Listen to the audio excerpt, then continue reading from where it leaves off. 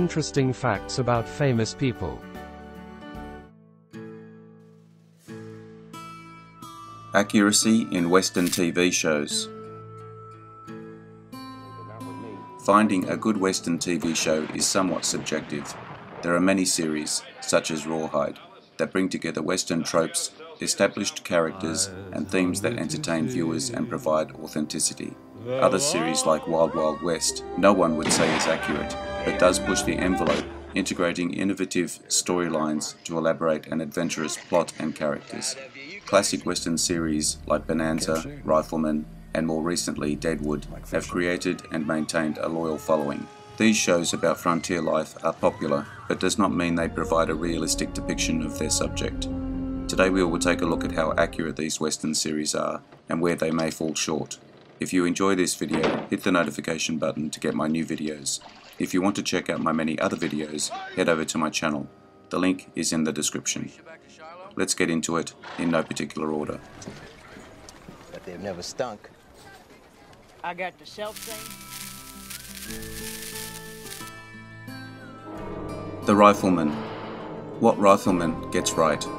For 5 seasons, The Rifleman focused on Lucas McCain, Chuck Connors, as US Civil War veteran, widower, and rancher in North Fork, New Mexico territory.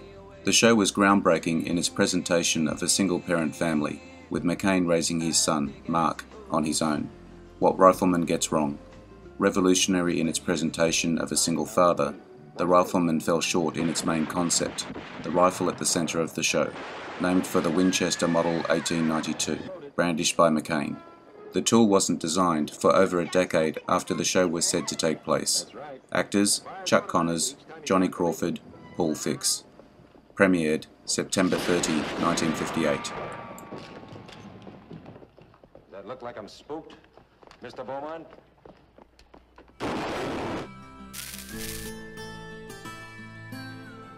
Gunsmoke.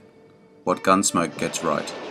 The television series Gunsmoke ran from 1955 to 1975, starred James Arness as Marshal Matt Dillon, the lawman tasked with keeping order in Dodge City. Gunsmoke wasn't an idyllic presentation of the Wild West. Rather, it presented hardships in the American frontier, like cattle rustling, land and resource rights, and threats of physical harm. Gunsmoke usually depicted the lives of underrepresented stereotype groups, a deliberate decision by writer John Meston. The series was, according to Meston, the first show that treated Indians as humans, not just redskins. We made numerous shows about that, intermarriage and, of course, the buffalo. Gunsmoke also often leaving viewers with a not-so-happy ending. What Gunsmoke gets wrong. Gunsmoke offered a grittier American West. It also made some errors when it came to history. Gunsmoke presented Marshal Dillon, the show's protagonist, as a US Marshal, which wouldn't have been possible if he was based in one location. Marshals served whole states, indicating Dillon would have had to be a deputy marshal, if part of the marshal's service at all. Actors James Arness, Dennis Weaver, Milburn Stone, Amanda Blake, Ken Curtis. Premiered September 10, 1955. You seem awfully sure of that, Chester. Miss Kitty's no words about. Rawhide. What Rawhide gets right. Rawhide propelled Clint Eastwood into stardom, running from 1959 to 1965, mostly character-driven, focusing on the lives and adventures of trail drivers on the western frontier, namely Gil Favor, played by Eric Fleming, and Rowdy Yates, Eastwood. Authentic in its depiction of the trials of moving cattle, seeking water, bandits, weather, and sickness, with Fleming, who was, in the words of the writer Ellen Thorpe, a strong portrayal of an honest, strong, intelligent hero, with a sense of justice and morality which overrode all others. Rawhide was dark, with storylines about addiction, crime, and ghost towns, all bringing an eeriness to the show. What Rawhide gets wrong. Toward the end of its time, Rawhide lost sight of its atmospheric representation of the West, giving into cliches and stunts to garner ratings. When Eric Fleming left the show in 1964, Rawhide declined further. At its best, Rawhide was an example of what the medium could achieve. As a glaring mistake, viewers noticed that Favor was wearing Wrangler jeans on the show, pants that were not at all appropriate in the 1860s. Actors: Clint Eastwood, John Ireland, Charles Gray, Eric Fleming, Raymond St. Jacques. Premiered January 9, 1959.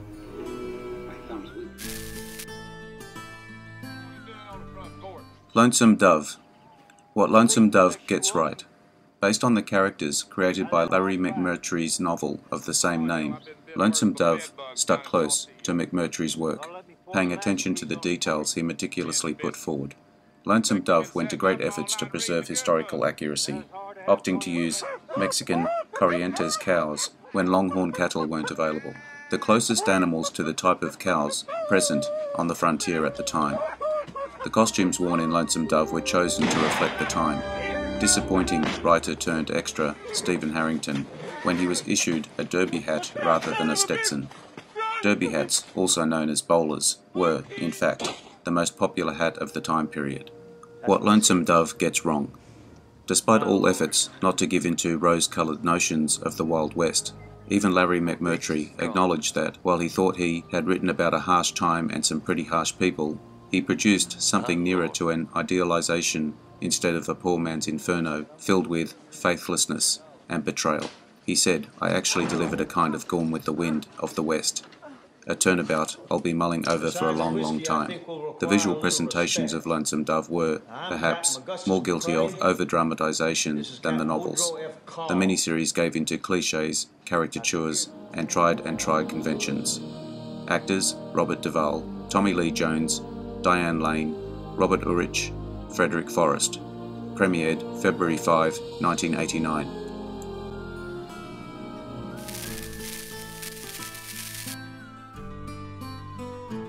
The High Chaparral. What High Chaparral Gets Right. Running from 1967 to 1971, starring Leif Erikson as Big John Cannon. The High Chaparral cast Apache Nation members as Apache characters and Latinos as a conscious effort to accurately show life in the American Southwest from the outset. The High Chaparral presents the dangers of living on the American frontier when Cannon's wife, Anna Lee, is killed by an Apache tribe. Cannon takes a new wife, Victoria, the daughter of a Mexican rancher, played by Argentinian-American actress Linda Crystal, and her father, Don Sebastian Montoya, portrayed by Frank Silvera, born in Jamaica in 1914. The High Chaparral incorporated ethnic diversity into its plot and its cast alike, featuring Henry Darrow as Victoria's brother, Manolito, Darrow of Puerto Rican heritage. The High Chaparral used real people, not as lovable as those at the Ponderosa from Bonanza, but were easier to respect, as anyone who prefers people to icons. What High Chaparral Gets Wrong. The High Chaparral creator, David Dortort, was dedicated to providing historical accuracy in his show, but the show only lasted 4 seasons. Praised for depicting the beauty, authenticity, and diversity of the American Southwest, The High Chaparral showed less violence and less realism by its last season. The show also lost some of its major cast during its final season, namely Mark Slade, which turned fans against the show. Actors: Leif Erikson, Cameron Mitchell, Henry Darrow. Premiered 1967.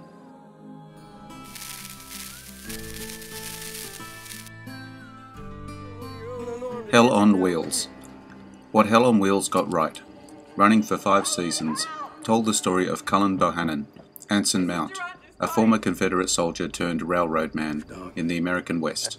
As Hell on Wheels presents the challenges and opportunities of westward expansion, the show has extremely realistic depictions of the type of camps people lived and worked in on the frontier, incorporating historical detail and imagery of Samuel Bowles, a 19th century journalist who travelled the Great West, supposedly coining the term Hell on Wheels, to describe the life on settlements along the expanding transcontinental railroad. What Hell on Wheels gets wrong. Hell on Wheels doesn't purport to be historically correct, but does use elements of realism. Some have noted the show is too modern in its presentation of prejudice, with interracial language and interaction between Bohannon and Elam Ferguson, a former slave played by Common, that appears more 1960s than 1860s.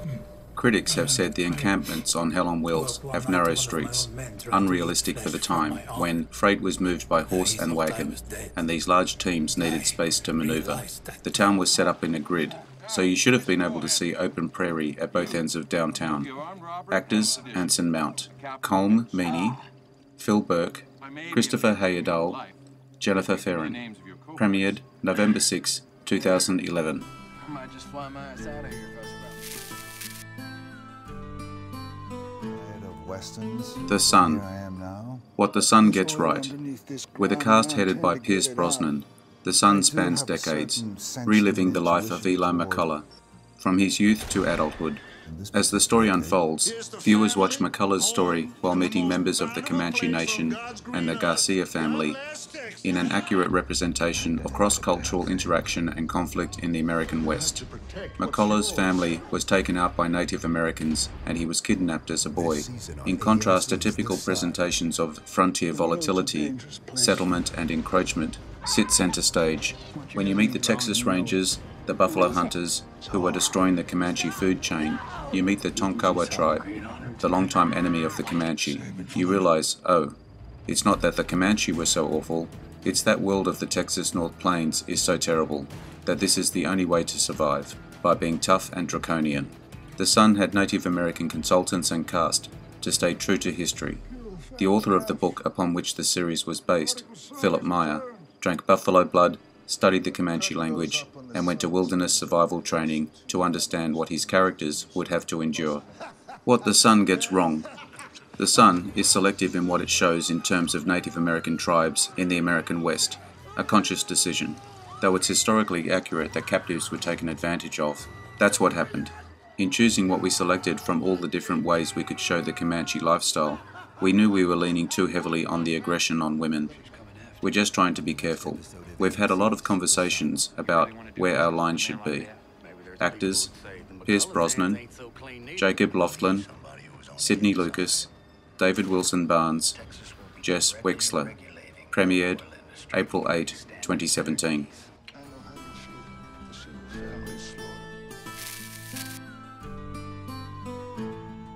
Godless. What Godless gets right. Godless revolves around La Belle, New Mexico, a mining community where most of the men are gone and women take over leadership as a result. La Belle represents a collection of ghost towns, researched by the show's creator, Scott Frank. Settlements that were abandoned when they became uninhabitable due to the lack of resources or manpower. The women of La Belle assert their authority, demonstrative of some of the rights afforded to some women in the West that their counterparts in the East didn't have.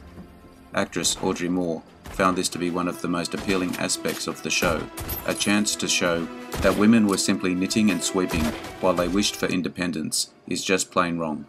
Women were shooting, making whiskey, running businesses, and keeping their families alive. It wasn't a novelty. It was the identity of the Western woman. She was fierce, brave, and strong. The show reflects a vulnerability to life in the American West, where outlaws could ride into town at any time. A truism represented by the bitter rivalry between Frank Griffin, Jeff Daniels, and Roy Good, Jack O'Connell. What Godless gets wrong. Frank, admittedly, really worked hard to embrace all of the old cliches. He wanted to have the breaking of the wild horse, the two guys facing each other in a gunfight, the train robbery, all the things that you're used to seeing in a Western. This may not spell accuracy, but, in his opinion, makes the show appropriate to the genre. It also makes for entertaining television.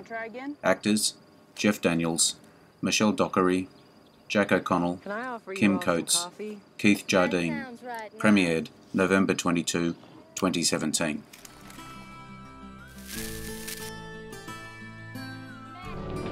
Bonanza. What Bonanza gets right. Ben Cartwright, Lorne Green, and his sons, Adam, Pernell Roberts, Eric, Dan Blocker, and Joseph, Michael Landon, on the Ponderosa Ranch in northern Nevada for 14 seasons, created by David DeTort. Bonanza offered a sense of realism with everything ranging from family to saloon culture. Because DeTort was dedicated to historical authenticity in his productions, Bonanza dealt with issues relevant to the time period, such as animal poaching and prospecting, with heart and compassion. What Bonanza gets wrong. The warmth that dominated the relationship among the Cartwright family wasn't inaccurate, per se, but it was emphasised due to the demands of actor Lorne Greene. Bonanza also integrated comedy and romance to add to the show's appeal and tackle 20th century issues as much as those relevant to the 19th century. The show was not gritty or accurate enough in terms of hardship, always concluded with a happy ending achieved by one of the Cartwrights. Heavy on stereotypes and lacking in diversity, Bonanza offered a blend of adventure entertainment and family programming. Actors: Lorne Greene, Michael Landon, Dan Blocker, Pernell Roberts, Victor Sen-Yong. Premiered September 12, 1959.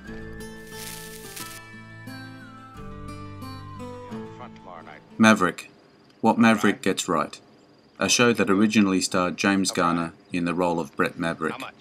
Aired from 1957 to 1962. A card shark, Maverick was accompanied by his brother, Bart, Jack Kelly, and cousin, Bo Maverick, Roger Moore, travelling the American West.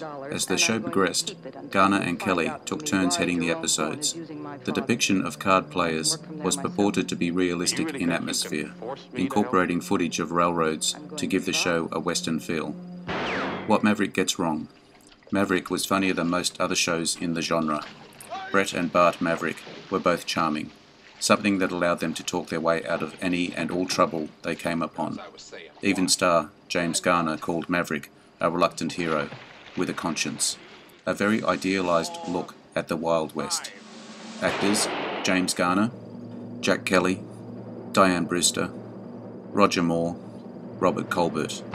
Premiered September 22, 1957.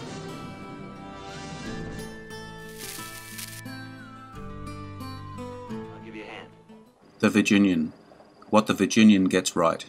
Drawing from Owen Wister's 1902 novel, The Virginian, Horseman of the Plains, The Virginian started as an extension of the show Decision, airing from 1962 to 1971. The Virginian was among the many popular westerns during the decade, following the story of the four men at the Shiloh Ranch, aptly called The Virginian. The show featured a host of supporting and guest actors, creating a sense of the itinerant and ever-changing lifestyle of many in the American frontier. What the Virginian Gets Wrong. The Virginian, much like the book to which it is linked, the first cowboy western, perpetuates an idealized notion of the American West with its strong, morally sound, yet mysterious hero. By including a variety of strong, complex characters, the show received great praise, but it also meant that there was constant change, everything from costumes to cast, and meant there was a lot of inconsistency. Even Randy Boone, one of the actors on the show, thought the costumes could use more realism. The belts they wore didn't tie down. They were examples of the highest belt technology of the time. They were stiff and made so that you could draw real easy. They just weren't authentic. Actors: James Drury, Doug McClure, Lee Majors, Stuart Granger, John McLean. Premiered September 8, 1970.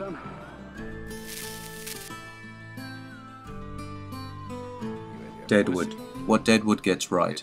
Deadwood series and follow-up movie has historical figures among its characters. Figures like Wyatt Earp, Calamity Jane, and Wild Bill Hickok weave their way throughout the series, as do lesser-known, but no less real, men and women like Alma Garrett, Sol Star, and E.B. Farnham. The show also provides realism to the flood of immigrant workers who were present in the American West, specifically hundreds of Chinese workers who lived in the Badlands part of town. What Deadwood Gets Wrong. The true Deadwood residents don't always match their on-screen counterparts, and often their representation is a mix of fact and fiction. Seth Bullock, Timothy Oliphant, and Sol Star opened a store in Deadwood. The former never married his brother's widow. The blend of truth and hyperbole also manifests in the poetic cursing for which the show is known. This language would have been fairly foul in Deadwood, but profanity in 1879 was different from the curse words that effortlessly come to Al Swearenga, Ian McShane. That said, the rampant F-words are intentionally used to drive home the harshness of the era to viewers desensitized to words like crap and damn. Actors: Timothy Oliphant, Ian McShane, Molly Parker, Powers Booth, Jim Beaver. Premiered March 21, 2004. I hope you enjoyed the video. Let me know what you think in the comments. I appreciate your likes and subscribers. Hit the notification button to get my new videos. Take a look at my channel and check my Facebook page. The links are in the description. I am Wrangler. Bye for now. See you again soon.